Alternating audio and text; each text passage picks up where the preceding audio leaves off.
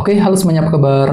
Selamat datang semuanya. Oke, seperti biasa pada video kali ini, aku akan memberikan sebuah reading mingguan untuk zodiak kalian ya, zodiak Gemini, Sun, Moon, dan Rising untuk periode dari tanggal 13 November sampai dengan 19 November 2023. Oke, reading kali ini sangat umum, jadi bisa berlaku ke dalam semua segi kehidupan kalian, seperti pekerjaan, keuangan, asmara, dan sebagainya. Jadi tinggal disesuaikan saja dengan kondisimu masing-masing ya. Oke, kalau gitu langsung kita mulai untuk reading kali ini. Oke, yang pertama ada kartu 7 tongkat, terus 9 tongkat, 5 cawan, Ace of Cups, 6 koin, 10 koin, Page of Wands, Judgment, dan tema kalian minggu ini kartunya Queen of Swords ya. Oke, terus by the way, di bawahnya ada kartu Page of Pentacles ya, yang melambangkan proses belajar ya. Jadi ceritanya Gemini, beberapa dari kamu untuk minggu ini memang lagi butuh waktu untuk mempelajari ulang ya. Mungkin lagi ingin mempelajari ulang langkah dan rencanamu terlebih dahulu sebelum bergerak maju ke depan. Bagian lain mungkin lagi mempelajari hal-hal baru,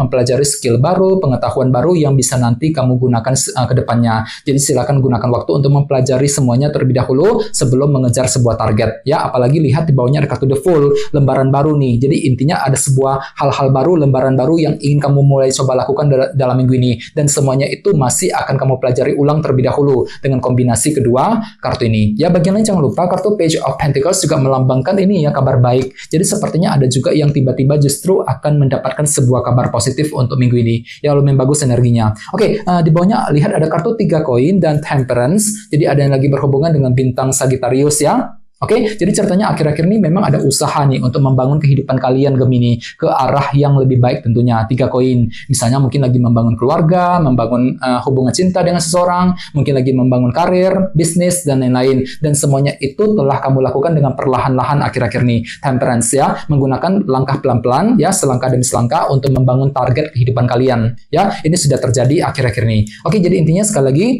dengan kartu Page of Pentacles, aku lihat minggu ini memang ada proses belajar yang akan kamu lakukan terlebih dahulu sebelum bergerak maju ke depan. Nah, bagi yang lain mungkin dikarenakan ada sebuah kabar baik ya yang akan kamu terima nantinya. Oke, dan lihat tema utamamu minggu ini kartunya Queen of Swords, si Ratu Pedang. Ya, jadi ada yang lagi berhubungan dengan bintang Libra, Gemini, dan Aquarius. Oke, jadi secara umum bisa dikatakan sebagian besar dari kamu untuk minggu ini akan berpikir dengan sangat tajam, menggunakan pikiran tajam, pikiran cerdas ketika menghadapi situasi apapun juga. Misalnya mungkin menggunakan cara cerdas ya untuk bekerja, untuk mencari uang, menggunakan cara yang cerdas untuk mengambil keputusan, ya, menggunakan cara cerdas ketika ingin menyelesaikan masalah, dan lain-lain. Jadi silakan gunakan intelek dan kecerdasanmu Gemini untuk melangkah maju ke depan dalam minggu ini ya, si Ratu Pedang. Oke, sekarang kita lanjut. Reading kali ini akan dibagi menjadi 2 bagian, awal minggu dan di akhir minggu. Oke, kita mulai dari awal minggu ya. Yang pertama kartunya 9 tongkat dan 7 tongkat. Oke, kedua kartu ini sama-sama melambangkan perjuangan. Jadi kira-kira apa perjuanganmu Gemini di awal minggu? Misalnya mungkin ada yang lagi berjuang ya, berjuang untuk pindah kerja, untuk mencari pekerjaan yang baru, mungkin lagi memperjuangkan hubungan cinta, memperjuangkan karir, bisnis, dan lain-lain. Jadi memang ada usaha untuk bertahan dan berjuang dengan sekuat tenaga, ya, tidak ingin menyerah di tengah jalan sebelum berhasil sampai ke tujuan.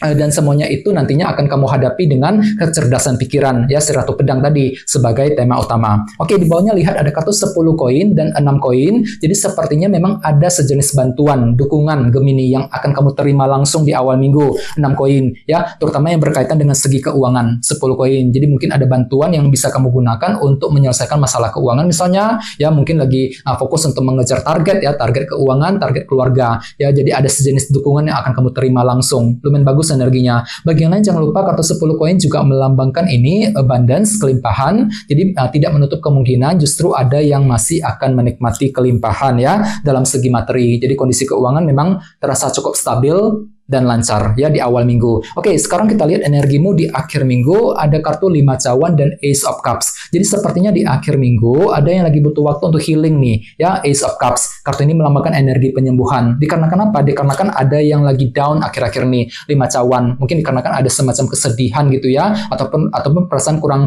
percaya diri akhir-akhir ini, dan semuanya itu mungkin masih terbawa energinya ke akhir minggu. Jadi coba untuk lebih bersabar, gunakan waktu untuk healing, untuk menenangkan hati dan perasaanmu terlebih dahulu sebelum bergerak maju ke depan.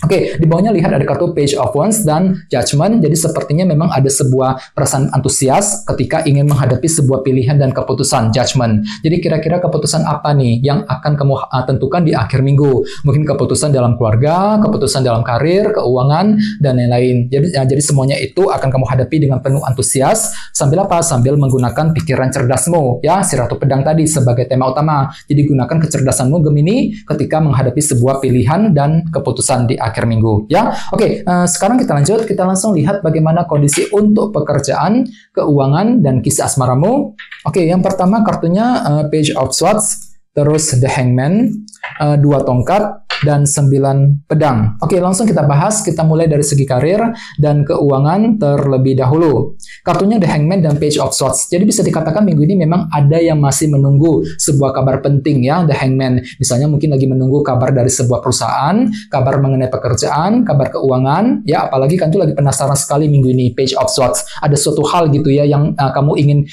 dapatkan informasinya, mungkin informasi ya, mengenai keuangan dan pekerjaan tadi, ya. Jadi coba untuk lebih bersabar bagi kamu yang sedang mencari kejelasan dalam minggu ini, ya.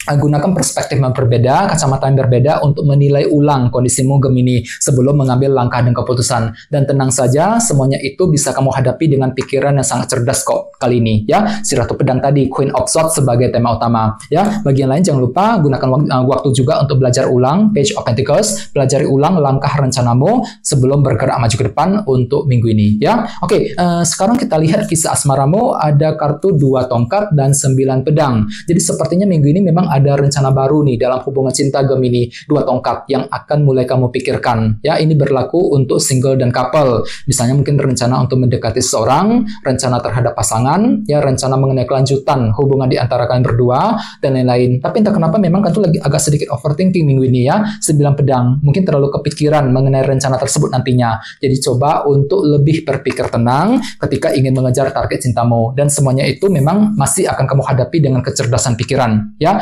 Queen of Swords sebagai tema utama. Jadi minggu ini memang kamu lagi mampu berpikir cerdas kok. Berpikir lebih tajam, berpikir lebih cerdas ketika menghadapi situasi apapun juga untuk minggu ini, ya. Oke, teman-teman, guys, gitu dulu untuk readingnya, ya.